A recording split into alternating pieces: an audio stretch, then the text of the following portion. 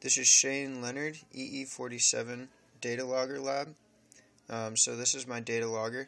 It's a mouse with a button and an accelerometer. And so the mouse actually works by tilting and clicking the button to click as the mouse would click. So the data that this logs is calibration data, because the accelerometer is not equipped to be fully calibrated when it comes out of the box.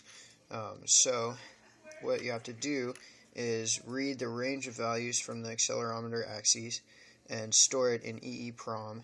And then once you do that, once it's calibrated the first time, you can just store those and not have to calibrate it every time. So I'm going to demonstrate that.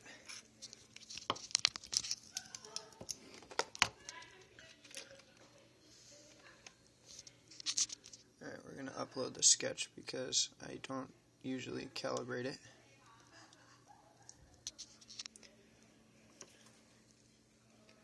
Alright, so it's uploading. And we're going to go to the serial monitor.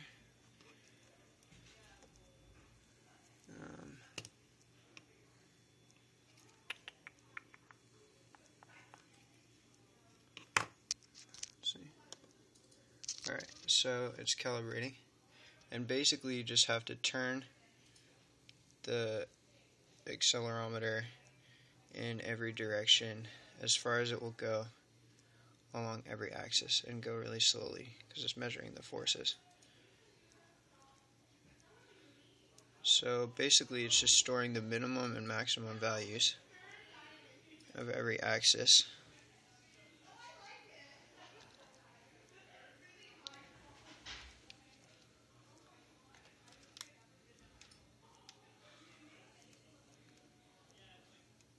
So this looks like good data, so we're just going to let it sit for a little bit. When it doesn't see any new minimum and maximum values for a while, it will just stop running the calibration. So this is it looking for new values. Alright, so the calibration has stopped. So now it's logging the actual data that will be used to control the mouse. So as you can see, the mouse is actually moving around the screen, and that's me controlling it with this. As I tilt it in every direction, the mouse will move as if there's a little ball rolling around the surface of the mouse. So I could actually go up here and close the serial monitor with my mouse just by clicking. And now, this is how we visualize the data. This is not a necessary part of the mouse, but this is a nice little visualization of what's happening. So this is my processing sketch, and it's also reading the serial monitor and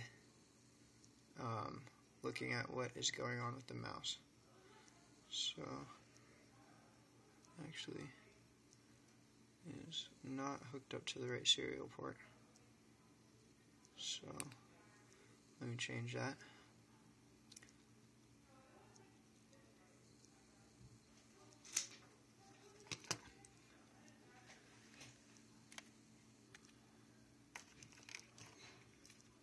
Okay, let's try this again.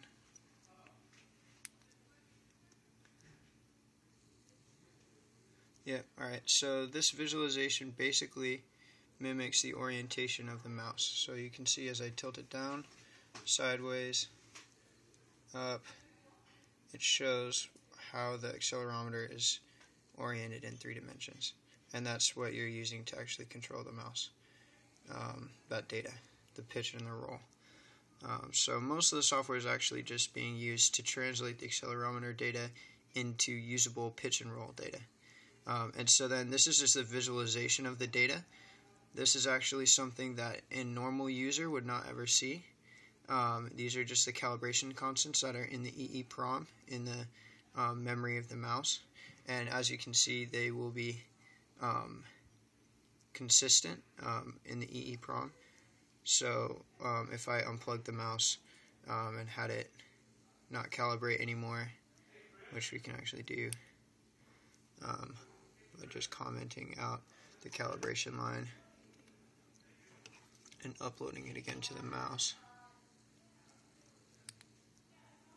So it's uploading.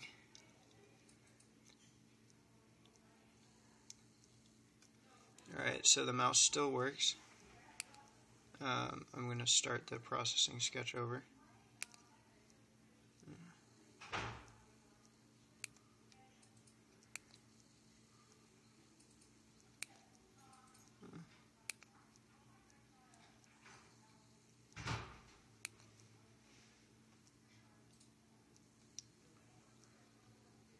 So as you can see, the calibration constants remain in the storage. So the reason I decided not to make this a normal part of the interface, like normally someone using this would just plug the mouse in and use it as a mouse. Part of interaction design is knowing what data is relevant for the user and what data isn't. And this kind of data is not something that the user really needs to know.